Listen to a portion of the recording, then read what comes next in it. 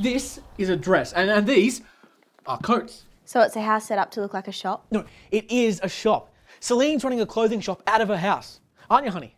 Looks like it. People are going to come to her house to shop. What? It's obvious you're doing this to make your girlfriend seem quirky. Super obvious you're doing that. You're wrong. This is Celine's idea, wasn't it?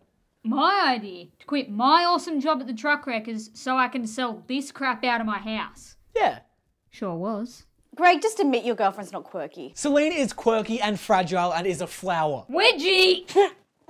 And Celine has hired us to clean her place, so let's get to work. No difference to me.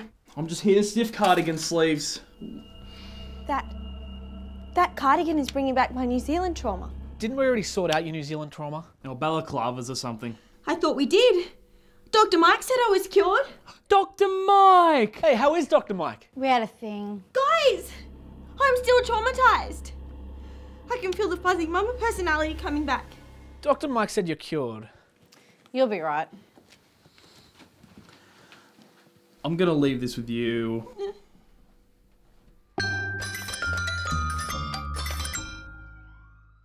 This is a bedroom. You tell him. This is my bedroom. It's where I listen to numbnuts fart all night. First believable thing I've heard. I remember what happened in New Zealand. You already remembered that. I mean what really happened. It was never about the balaclavas.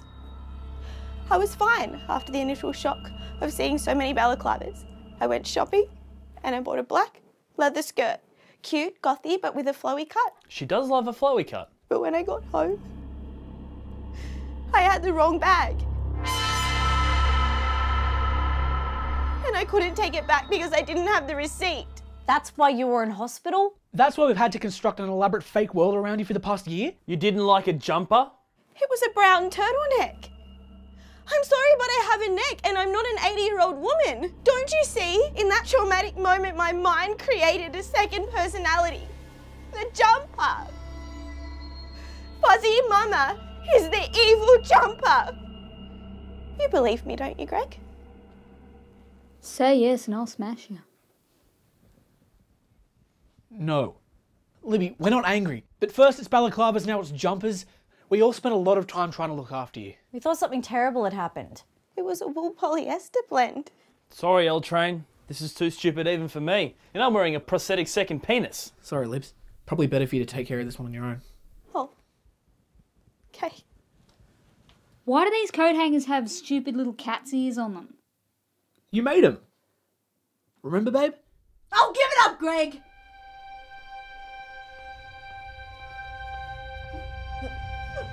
The socks are all mixed up. You thought it would be quirky to sell them individually so customers could choose their own combinations. Typical Celine cuteness. I can't remember half the cack that comes out of my mouth. Does Libby normally bathe fully clothed with a hairdryer? Yes or no? Libby! Watch out! Say hello to Fuzzy Mama and goodbye to Libby. Rat poison! Heads up! How many dangerous things does she have? Looks like it was 4. Greg, let me kiss the Greg face. Get over here, butt face! I love it when you ironically call me buttface. It's not ironic. There's definitely a self-awareness to it. Nope. Your girlfriend is not quirky. Greg, help me.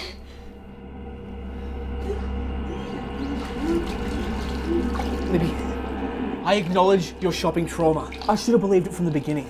Evil jumper named Fuzzy Mama, I banished you. I'm done. Well, you guys keep the house? I don't like it since it turned into a shop anyway. I know, because you are the opposite of quirky. Libby!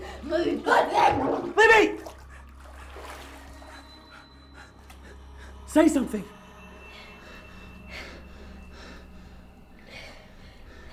Let me kiss the Greg face. I think that can be arranged. Does Celine own the house? Maybe she wants us to take on the lease. We can't afford that. I mean, it's nice of her to say, keep the house, but did she really think through how it would affect us?